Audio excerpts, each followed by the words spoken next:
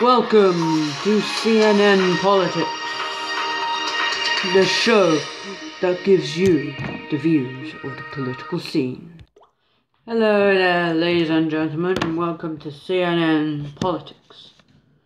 Today's stories include stories about the new Kryptonian Empire, the new political system of this new empire, and more news about politics. Starting off with some breaking news. Ladies and gentlemen, the results are in for the recently announced Four Nations referendum, whether Cryptopia should stay in it or leave. People have been coming to the voting stations like ducks in a pond when they see a piece of bread. No one knows why so many people wanted to vote. My guess is that they just believe in the Kryptonian political system a bit too much. We have the polls votes in right now. Hold on, where are they? Here they are. It turns out that 47% voted to remain, and the remainder voted to leave. So, ladies and gentlemen, the Four Nations is now the Three Nations, which is kind of ironic because their leader is a communist state. And whilst we're on the topic of a communist state, the Kryptonian Empire was recently founded earlier this week. We just didn't have the show to cover it.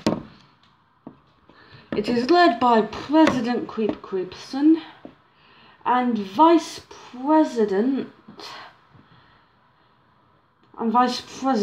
Jeffrey Major. It's actually Vice President Fax Major. Apologies there. Yeah, one of those scrolly things was broken. And our final story today. We have some sad political news for those of you who believe in socialist belief. We have found some news that will make you very sad. It has been revealed, and the political people, the politicians, and the president have finally decided to leak this. The Kautus Empire, our strongest ally, has fallen.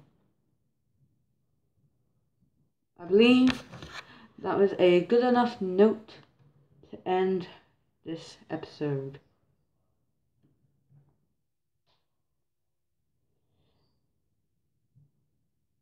We will now end with our national anthem as a memorial to the Kautus Empire. Everyone vote for Trump. We will now play our national anthem.